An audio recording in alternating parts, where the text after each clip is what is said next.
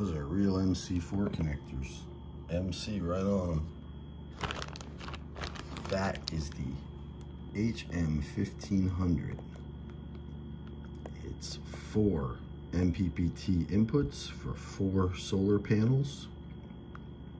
Your MPPT range on here is 16 to 48 with an operating range of 16 to 60 volts DC. Output current of 5.99 amps AC. It's one of the highest power microinverters available. Here we have the miscellaneous. This is the disconnect tool, port disconnect tool, and the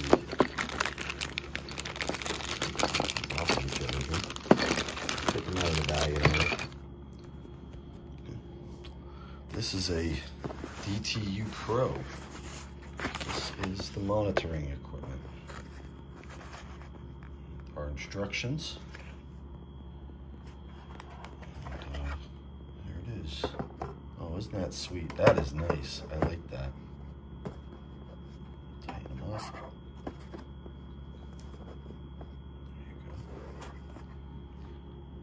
go. You got the USB port. And just tighten up. Gotta tighten them up.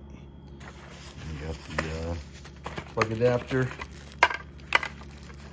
And a little port for your RS-45 that plugs in there to the RS-45, and a little wall mount bracket so you can hang this on your wall. Really cool. Nice. I like it. Sorry. Here we go. Next. All right. This is the single Miles HM350. So yeah, I was supposed to get 2 of these. I only received 1. I think somebody messed up packing the box. I only received 1. I was supposed to receive 2. This is the HM350.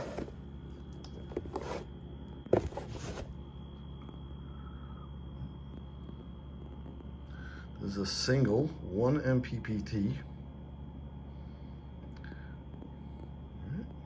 It has a output of 1.45 amps AC. Love it. Errors on the label. Amazing. All right, well, I will let them know. They got a DC where it should say AC. Okay, you got 1 port connector, C4 connectors.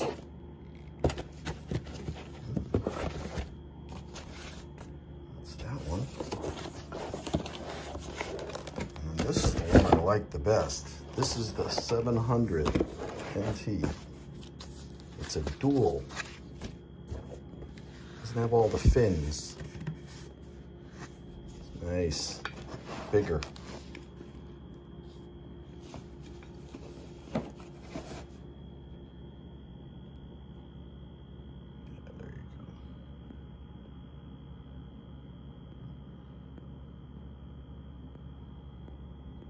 So those are my new Miles inverters.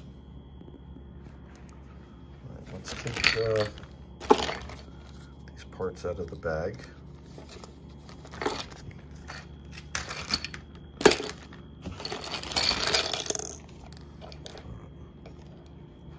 These are end caps, and then these are port caps. So here, over here is the cable. The end cap goes into the end here, and you tighten it down, and that seals the last cable in the line. That's a port. The port cap fits on the port to cover it if you have a spot where you don't have an inverter on the string, like you had a long distance between the 2 panels and you had to skip one. You can put a port cap on it. And then that's the port cover remover. So that removes this cover so you can get in here and you can extend this cable and join it to the next cable. And you see I have a bunch more cables over here. So, and yeah, that's the Hoymile system. You've got the monitoring, the cables, the inverters, and the connectors. And that's how it works. It's very simple, practically plug and play. Look forward to testing it out this week on my own system. I'm going to replace one of my Enphase IQ8 Plus with one of these, the 350, and see how it does. Don't forget to like and subscribe. And we'll make more videos right away.